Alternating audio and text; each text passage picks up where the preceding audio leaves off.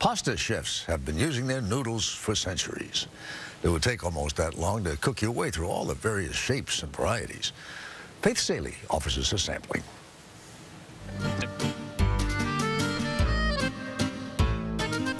Pasta. Delicious. Ubiquitous. Groovy. In the world of pasta, it's a kind of a mirror world. It's the other side of the looking glass. Everything is absolutely groovy.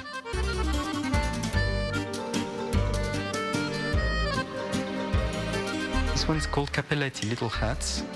Architect Georges Legendre finds pasta's curves a delicious departure from the right angles of the everyday world. If you compare it to the built environment, everything's squarish, more or less. You know, the tables, the chairs, the buildings. He says one of life's simplest foods is far more complex than most of us realize. I find that a lot of the shapes have amazingly beautiful diagrams, you might call them, which might inspire you into designing, say, a spiraling museum ramp, which is as beautiful in a way as, say, trotole.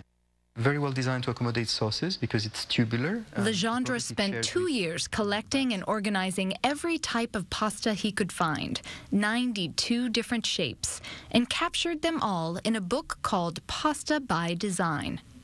We use mathematics to design buildings. You know, we've done a bridge, we've done artwork, and now we've done pasta. Each fold is sort of lovingly designed. Using computer programs, he describes the design and shape of pastas you might have heard of, like, say, spaghetti, to those you certainly haven't.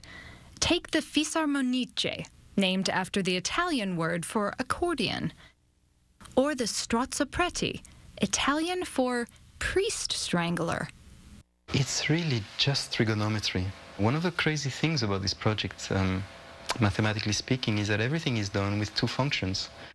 For Legendre, the mathematical functions sine and cosine cook up a pretty interesting recipe in terms of design. I would say the invisible mathematics of pasta are absolutely staggering because they deal with so dynamic things that we can't even fathom. Airflows, pressure, temperature. I mean, these are things that are very, very abstract. And if all of this seems a little rich, the design of pasta really does matter, says Jacob Kennedy, London chef and author of The Geometry of Pasta. Does a different shape of pasta have a different taste? Different shapes of pasta will interact differently, in particular with their sauce, and they will give you a different experience.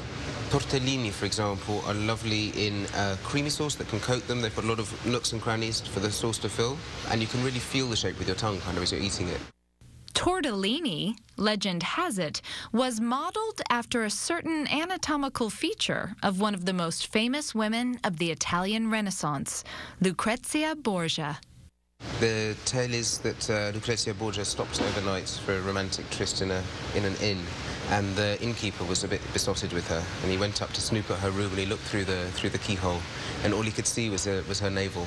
So he ran downstairs and made a pasta in its shape so he could remember it. That's fantastic! So the next time you're savoring your spaghettini, take a moment to digest its design. It is a miracle of simplicity and complexity that happens every day.